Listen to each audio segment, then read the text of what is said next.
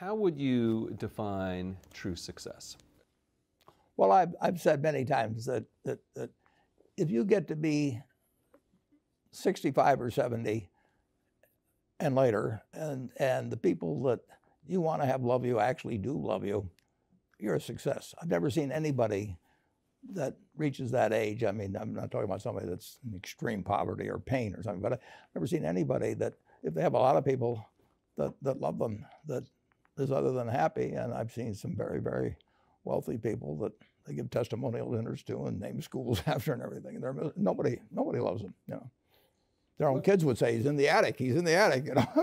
They never came. What are, say, 3 pieces of advice you would give to people who are looking to succeed in business? Well, by far the best investment you can make is in yourself. I mean, for example, communication skills. I tell the students that come that they're going to graduate schools and business, and they're learning all these complicated formulas and all that. If they just learn to communicate better, and both in writing and in person, they increase their value at least 50%. And, I mean, if you can't communicate, somebody says, you know, it's like winking at a girl in the dark. Nothing happens, you know, basically. And you have to be able to get forth your ideas. And that's relatively easy. I did it myself with the Dale Carnegie course. Some people wish I'd taken a shorter course now in terms of my talking later on. But it's just hugely important. And if you invest in yourself, nobody can take it away from you. I mean, the second thing, which I'll get a certain criticism for not living it, but I do tell those students, you know, that if I gave you a car and it'd be the only car you get in the rest of your life, you take care of it like you can't believe. Any scratch, you'd fix that moment. You'd read the owner's manual. You'd keep it garage and do all these things, and you get exactly one mind and one body in this world. And you can't start taking care of it when you're 50. By that time, you'll have rusted out if you haven't done anything. So you should really make sure that you just remember that you just got one mind and body to get through life with and to do the most with it. What about life advice? Well, life advice is, you know, the most important thing, aside from the things I've talked about already, is really who you associate with. You want to associate with people that are better than you are. I mean, basically, you'll go in the direction of the people that you associate with, and you want to have the right heroes. You want people, if you want to emulate somebody, you better pick very carefully who you want to emulate. And when, obviously, you can't pick your parents. They're going to have an enormous influence on you, but you don't get a choice on that. But you get choices as you go down the line, and who you admire, who you want to copy, and the most important for most people in terms of that decision is their spouse. It's also important in terms of a partner in business, but the partner in life is the most important one. You want to pick a spouse that's better than you are, and then he or she, and you hope they don't figure it out too fast. Great. Biggest mistakes people make when investing? Well, they try to, they just don't realize that all you have to do is just buy a cross-section of America and then never listen to people like me or read the papers or do anything subsequently. They think that because you can trade, you should trade. You buy a farm, you buy an apartment house, you can't resell it tomorrow, and you know the cost of moving around.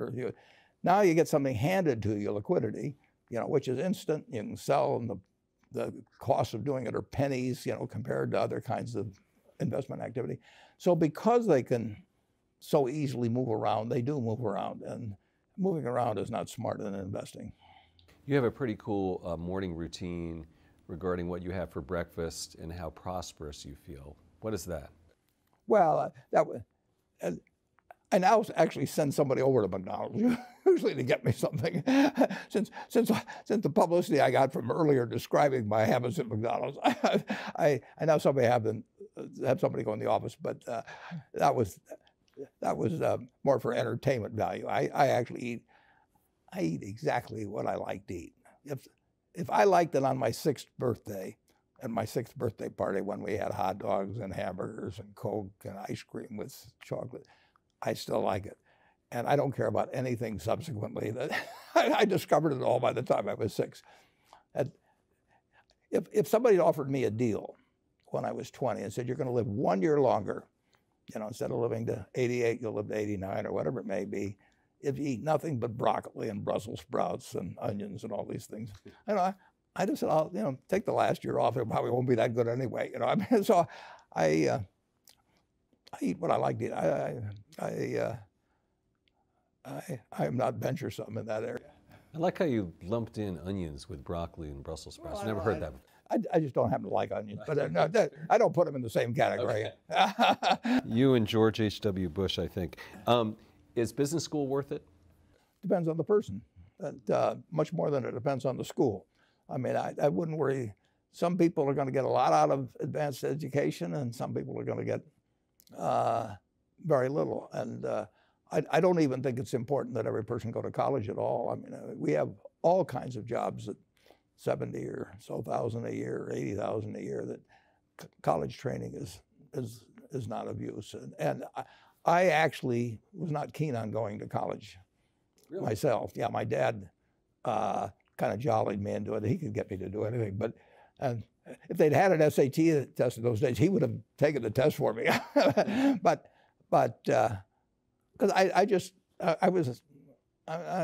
knew I could have a good time, and I liked investing, and I didn't really feel I could read the books. So I don't, you know, it's a big commitment to take 4 years, and the cost involved, and maybe the loans involved, and everything. I think, depending on what your interests are in life, I don't think it's for everybody. I think it's for a lot of people, but there ought to be a reason you're going, and I didn't really see much reason. All right, last question. So lightning round, so there's a few. Do you ever drink water? Only under duress. What is your favorite all-time song, Warren? It's undoubtedly, it's My Way. What about movie? Favorite movie? Well, I like The Bridge on the River Kwai because of there were a lot of lessons in that. Plus, it was, you know, enormously fascinating. Catchy tune also. Pardon me? Catchy tune also. Yeah, Right. Very. Right. But the ending of that was sort of the story of life, you know. He created the railroad, and did he really want the enemy to come in across it, you know? Got it. Favorite book? Well, the favorite book from an the book that had the most impact on my life was The Intelligent Investor by Ben Graham. I knew you were going to say that. Favorite TV show? It's probably going to be, it would be Nebraska in some huge bowl game and winning. And finally, what do you carry in your wallet, and how much money do you tend to carry around? Well, I probably carry maybe $400. I actually, my wife likes to use cash, so I just take home a chunk of cash every now and then she doles it out. She looks at my billfold and sees whether all the hundreds are gone. Sticks a few in there. But, it's pretty simple. And credit cards? I've got an American Express card, which I got in 1964, but I pay cash 98% of the time. If I'm in a restaurant, I always pay cash. It's just easier. Warren Buffett, thanks very much.